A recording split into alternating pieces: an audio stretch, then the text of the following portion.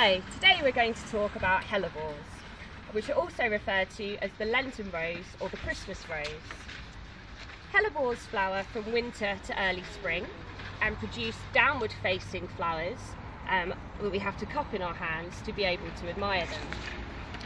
This unique feature may seem like a shame to us as gardeners, but it serves a very important purpose for early pollinators. The downward facing petals act like an umbrella, protecting the nectar and the pollen within, and they also provide shelter for visiting pollinators from the cold winter rain.